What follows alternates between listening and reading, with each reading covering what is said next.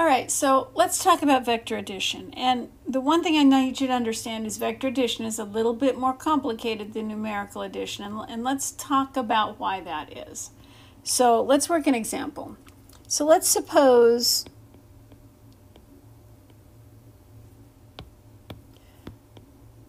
a woman leaves home.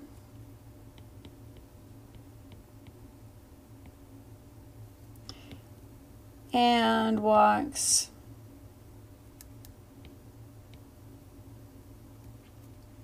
3 miles north,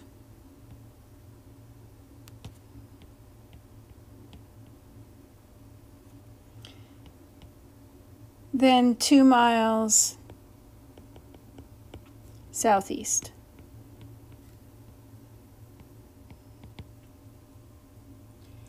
And I want to know two things. I want to know how far has she walked. Actually, I want to know three things. I want to know how far she walked, how far as the crow flies,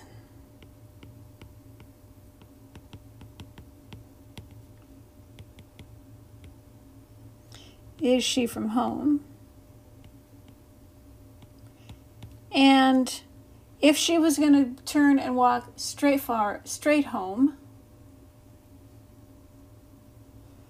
what direction would she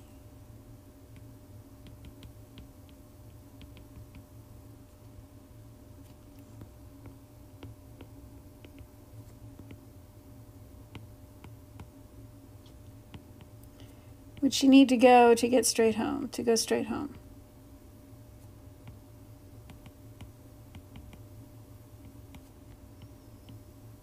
Okay. Now, so let's introduce a coordinate system to this problem. And we get to pick where the origin is. And we're going to put the origin right here. We're going to put home at the origin. So this is home. So she walks 3 miles north. 1, 2, 3. That's 3 miles north. And then she turns and walks southeast. So here's what you need to know about, and when we're talking about vectors, the north, south, east, and west, that's pretty easy. Northeast, southeast, southwest, and northwest all mean traveling at 45 degrees. So southeast means going this way at an angle of 45 degrees. And here's what I know. I know that this vector is 3 miles and this vector is 2 miles. Now, if she wants to go directly home, that's directly home. In order to describe that, I actually need to think about what would her compass look like at this point. And let's say we're going to give that angle right there, and then we're going to say south of east. Now, so that red angle that I just, or that red vector that I just drew is a version of the angle sum. It's not quite the vector, or excuse me, a version of the vector sum. That's not quite the vector sum. So when we add vectors together, because what I'm really doing, I'm gonna blow this up a little bit. So let me do this.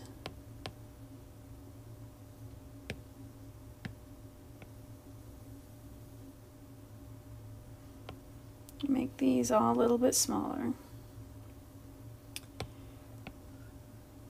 And I'm going to make this a little bit bigger.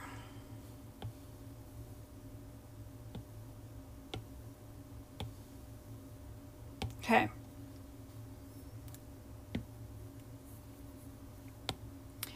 So when I add two vectors together, we can add vectors mathematically or geographically, or excuse me, geometrically.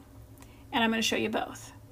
So let's think about this. If I've got this vector A, so the first thing I need to understand is that what I drew here describes how she would go to get home. It doesn't really describe the sum of the two vectors, because the sum of the two vectors, so if this is vector A, and I want to add to that another vector B, what I do is I arrange my two vectors head to tail. That means I take my second vector and I put it, remember I said a few minutes ago you can move vectors anywhere in space. So I put the head of my second vector on the tail of my first vector. So I'm using some words I haven't used before. The starting point of a vector is the head. The ending vector is the tail, or the ending point is the tail. Okay? And then you connect the two vectors together. And so you start at the head of the first vector and end at the tail of the last vector. And that is A plus B.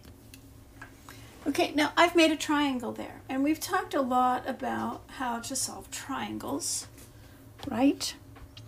And in this case, I know that this is, so I know this length is 3. And I know this length is 2. And I know this angle is 45 degrees. I've got the two sides of a triangle and the angle in between them. And so I can find the length of the third side, right? Sure. Law of cosines will do that. So A plus B, well, I can find the length. That would be the magnitude, right? Okay, so the magnitude of A plus B is 3 squared plus 2 squared minus 2 times 3 times 2 times the cosine of 45 degrees. And that's the magnitude squared. So my magnitude, the length of my vector, in other words, this is the answer to 4 plus 9 minus 12 times square root of 2 over 2, so 6 square root 2. So let's see what that number is. 13 minus 6 square root 2 is 4.515. Okay, but I need now the square root of that. So the square root of 13 minus 6 square root 2 is 2.125. So the length of my vector sum is 2.125 miles. Now this is the answer to how far is she from home as the crow flies. Right, so this distance is 2.125. Now, how would I find the angle? Because I need to know a direction, right? And so I want to find either this angle or this angle. And I'll take either one because they're related, because they add up to 90 degrees. Well, the law of sines would give me that angle, yes?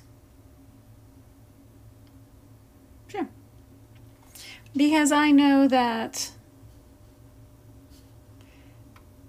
2.125, well, let's do it this way. Let's say the sine of 45 degrees divided by that distance I just found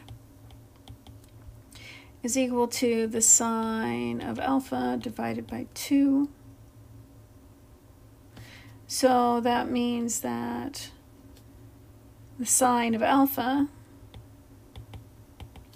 is 2, sine 45 is square root 2 over 2 divided by 2.1215, which means alpha is the inverse sine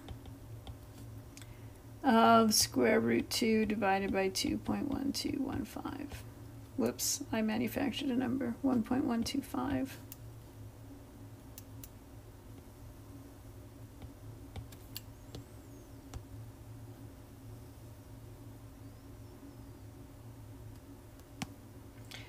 So the inverse sine of the square root of 2 divided by 2.125 is 41.72 degrees.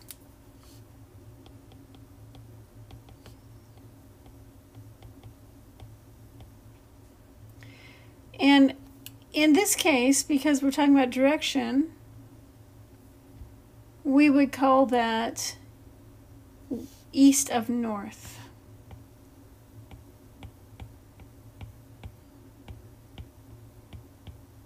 Okay, so you have to pay attention to that. All right, now that is not, however, the direction she needs to walk, right? The direction she needs to walk to get straight home is this guy, theta, which is the angle with the horizontal. So I need to know, so what do I know? Well, I know that this guy is alpha, which is 41.72. So theta would be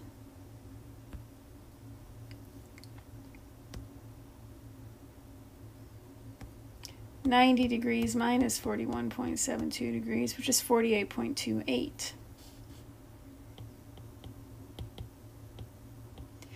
But in order to get home, she needs to walk south of west, because the angle I found was this one. Okay. So I've answered a couple of questions here. I have answered, how far is she from home as the crow flies? She is 2.125 miles from home. And she would take a bearing of 48.28 degrees south of west to walk straight home.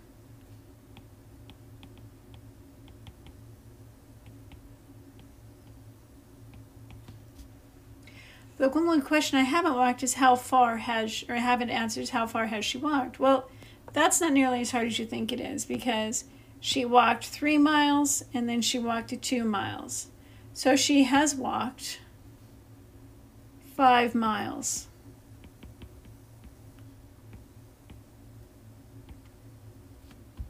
Okay, so that's one method of vector addition. Now, I think this is the harder method of vector addition, particularly if you try to add, if you're needing to add more than 2 vectors together. So let's look at another example here. So let's suppose I've got a crate, and I've got 3 different forces acting on this crate. I've got one force pulling it straight horizontally, and I've got another force pulling it this way, and that force is acting with an angle at an angle of 30 degrees from the horizontal. And then I've got another force, could be horses, could be something else, acting this way. And we're told that this force is actually acting, if I draw this horizontal, at an angle of 60 degrees to the horizontal, but below. Okay, so I could absolutely, if I wanted to, take these forces and arrange them with the 7 Newton force and then the 6 Newton force, and this angle needs to be 30 degrees. And then I'm going to have that 4 Newton force acting downward, 60 degrees. And I could connect those 2 dots And this is what we call my resultant vector. The resultant vector is just the sum of the two vectors, or of all the vectors in the system. I could do that. Now, in my head, that's a little bit obnoxious because that's not a triangle. So let's talk about how we do this in component form, because component form is easy too, because if you think about what would happen if we turned all of these guys into components. So suppose I had the x component of and y component of this guy, and then I had the x component and y components of this guy, and the x component of this guy. They are all going to add up to the x and y components of my resultant vector.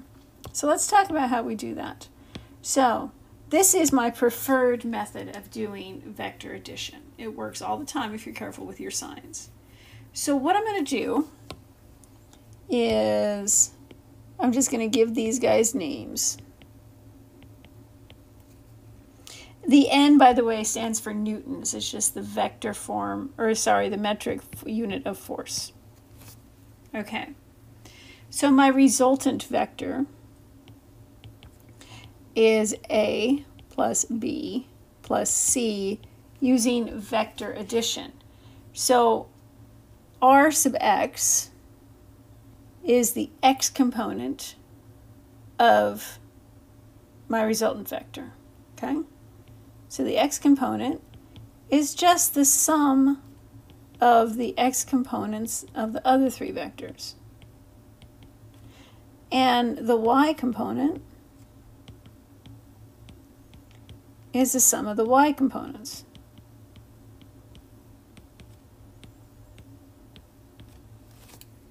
Okay? So let's think about this. So I told you how to do this. So the vector A in component form, that one's easy. That's just -7, 0. Component B in vector form, B has a magnitude of 6 operating at an angle of 30 degrees.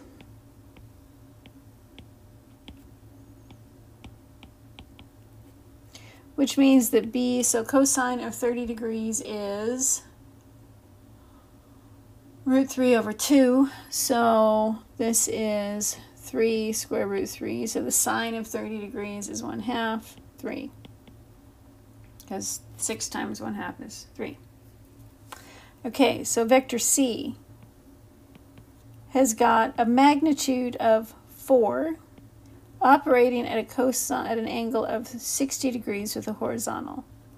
Now here's where, and so the y component is sine 60 degrees. But remember I told you have to be a little careful with your directions. So I want you to think about this.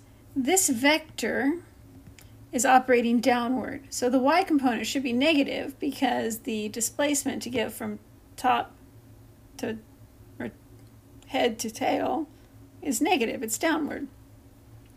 Sine of 60 degrees isn't negative.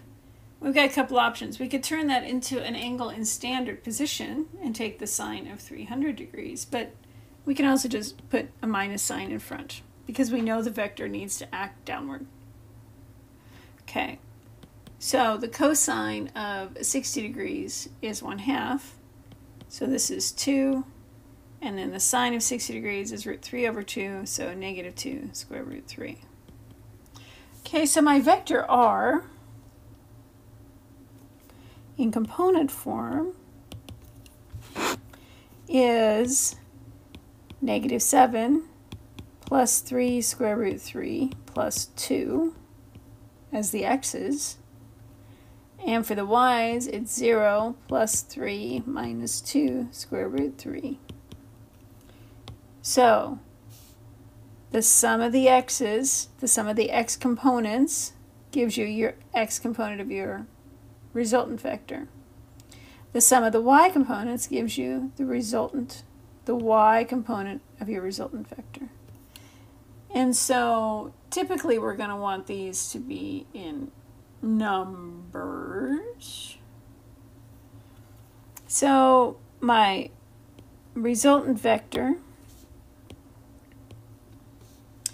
is approximately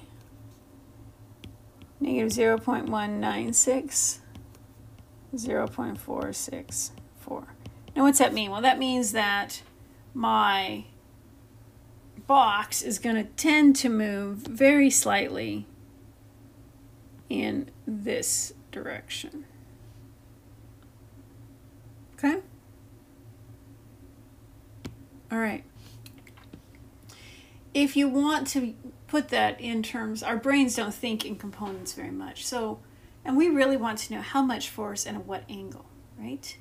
So, if we want to do that, we can find the magnitude of my resultant, and that's just the square root of negative 0.196 squared plus 0.464 squared,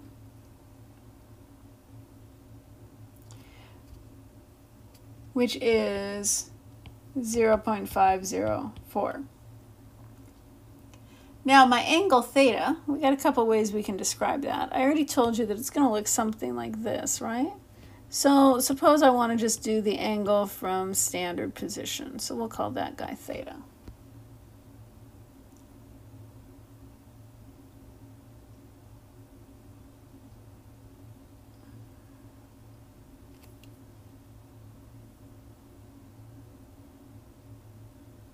Okay. So theta is the inverse tangent of the y over the x. So 0.464 divided by negative 0.196, which is approximately, when I put that into Desmos, it's going to give me negative 67.089 degrees. Now that's not what I want, because I drew a positive angle. So I can also, I remember that if we think about my unit circle,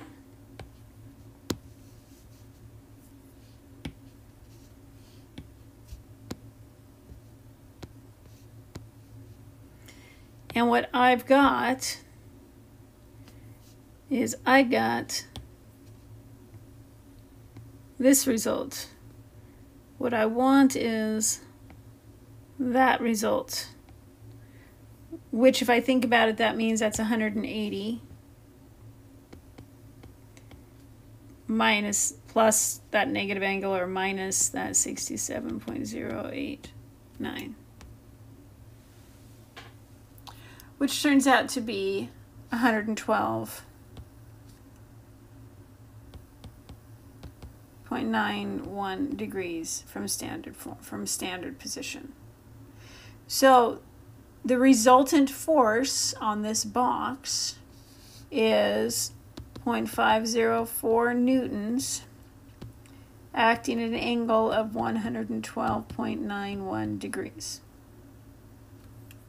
All right, that's it for vectors. Well, that's it for vectors for the moment.